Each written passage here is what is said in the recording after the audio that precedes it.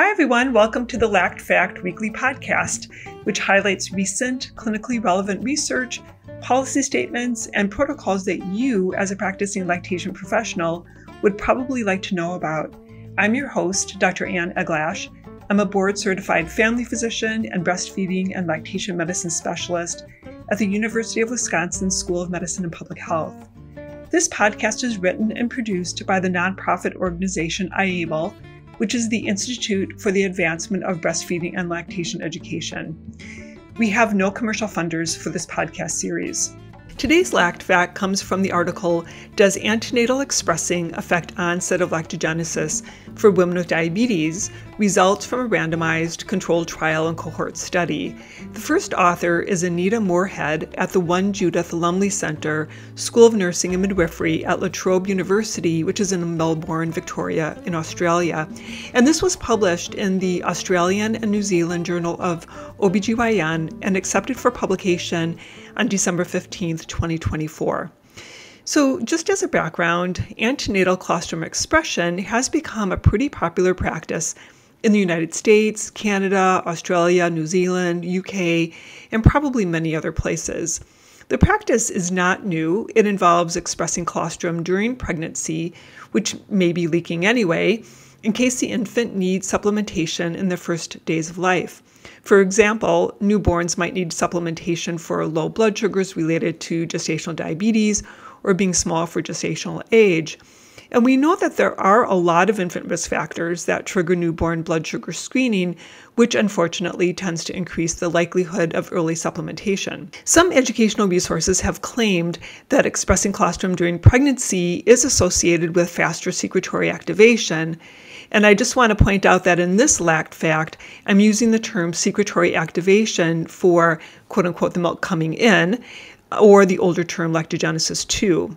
The researchers in today's study evaluated whether it's true that expressing colostrum during pregnancy is really going to bring on secretory activation earlier, and this is something that many websites have discussed, and the question is whether or not there's any validity to this. So they compared 3 groups of women. They started with participants from the DAME study. This was a previously published study that was a randomized controlled trial of women who had diabetes during their pregnancy, where 319 women expressed colostrum during pregnancy, and the other group of 315 women did not. That study looked at whether providing the colostrum early postpartum decreased newborn admission to the NICU for low blood sugars, which it didn't. However, the study showed that expressing colostrum starting at 36 weeks of pregnancy is safe. In addition to those 2 groups of women with diabetes during pregnancy, this study recruited another 210 women who didn't have diabetes who were not advised to express colostrum antenatally. This allowed them to compare the timing of secretory activation between women with diabetes and without diabetes, and it was only half the women with diabetes who did colostrum expression during pregnancy. They measured the onset of secretory activation by asking the participants when they noticed that their breasts were feeling fuller, and they tried to get this nailed down to the hour as close as possible. And they defined a delay in that onset of secretory activation as noticeable fullness that didn't happen until after 72 hours postpartum. So in the results, they found that 58% of the women with diabetes who did antenatal colostrum expression had a delay in secretory activation, compared with 56% of those who had diabetes who did not do antenatal colostrum expression. So basically, there was no difference in the timing of secretory activation, whether they expressed colostrum during pregnancy or not. Many fewer of the women who didn't have diabetes, all of whom did not do antenatal colostrum expression, had delay in secretory activation. And the reason for this is likely because the women without diabetes were much less likely to have a BMI over 30 as compared to the women with diabetes. This makes sense because several studies have shown that elevated BMI is associated with a delay in secretory activation. So the bottom line is that this study shows that secretory activation occurs later in women with diabetes, higher BMI, and antenatal colostrum expression had no impact on secretory activation. So I just want to give you my personal comments, which are that I am not surprised that expressing colostrum during pregnancy does not hasten secretory activation. Basic physiology is that the drop in progesterone postpartum, along with keeping the prolactin up through frequent suckling, is key to orchestrating the process of secretory activation. This involves the fences between the milk-producing cells, called tight junctions, to close in order to start collecting milk in the alveoli.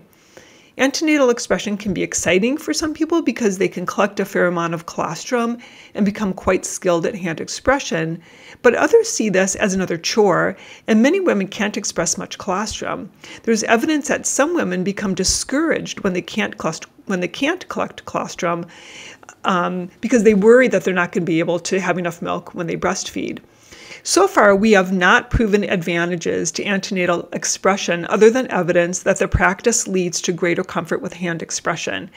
It behooves us as healthcare providers to have an evidence-based discussion with our patients about what the real advantages are so that they can make their informed decisions on whether or not to do this. And the bottom line is that antenatal colostrum expression will not bring in the milk faster, at least according to this study. I want to extend a huge thank you to the authors for publishing this very important study. Touché and well done. Hey everyone, thanks for listening. I encourage you to check out iAble at lacted.org, which is LACTED.org, to learn more about our educational projects, courses, educational handouts, videos, live conferences, and webinars. By becoming a member, you are not only supporting our free projects, but you will also receive a series of benefits which you can learn about at our website. I'll be back with another LactFact in a few weeks.